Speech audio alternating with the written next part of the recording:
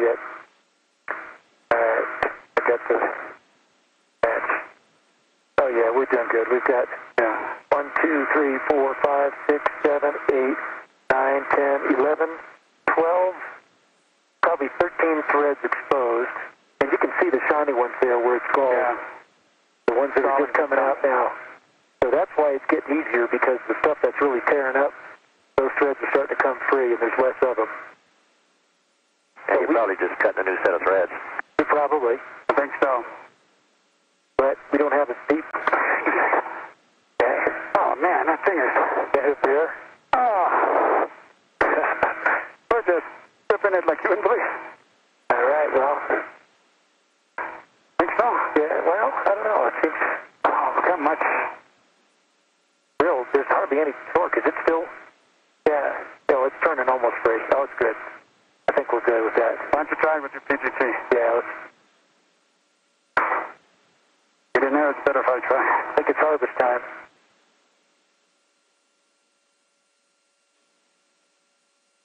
Woohoo!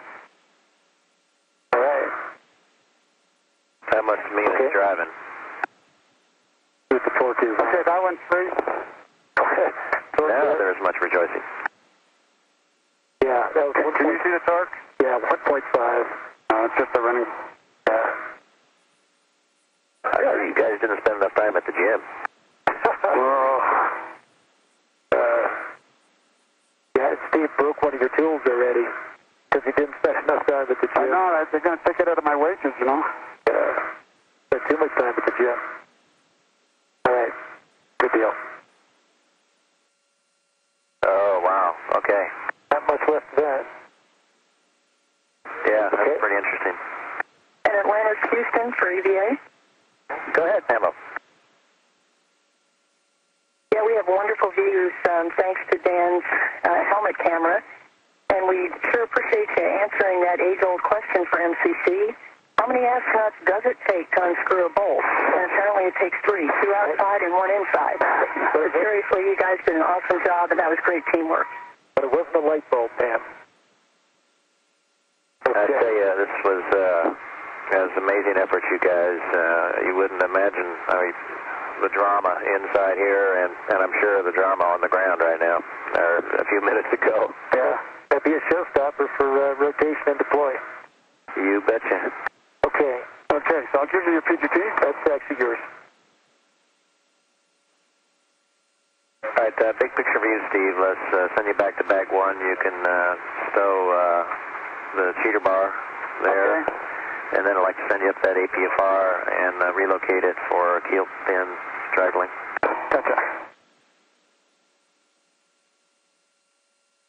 And after you get out of that APFR, you can reconfigure it for Dan's job, or your job, actually.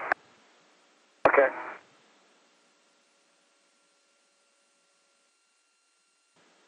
Okay.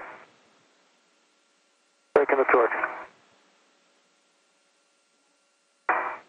Well, we hope so. I hope, yeah, exactly.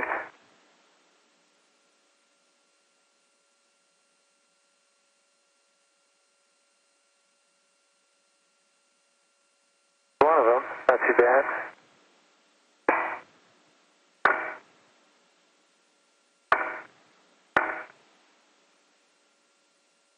There's the final one. There.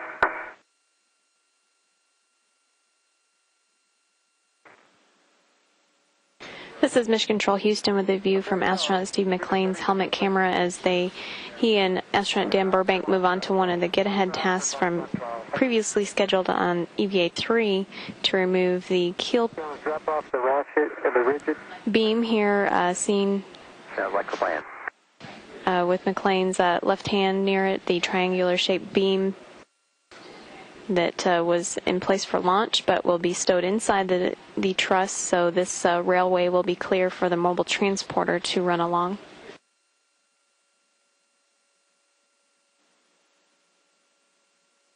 And in no gravity, I'm not sure that I don't think gold mine just stay in there all by itself without doing any turns. I totally agree. Okay. Yeah, I think it's there. Okay. So it is good. It's in. All right, very good. Okay. All right. I got it. Okay, it's all yours. Okay. Now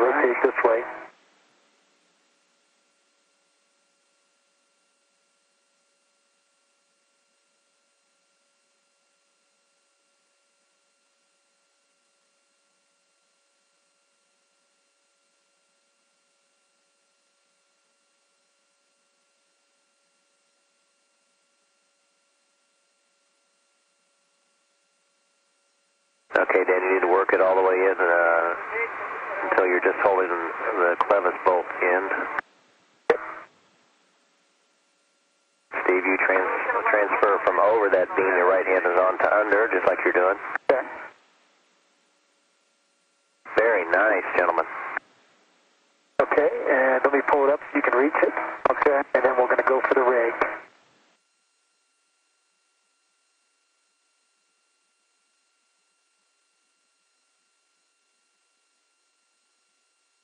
This is Mission Control Houston, the Falcon flight controller, the power heating, articulation, lighting, and control officer in the space station flight control room reporting that the SARJ, or the Solar Alpha Rotary Joint, is in movement. Here you can see it rotating as part of the checkout of the joint and to position it correctly for the deployment of its radiator on the P4 truss.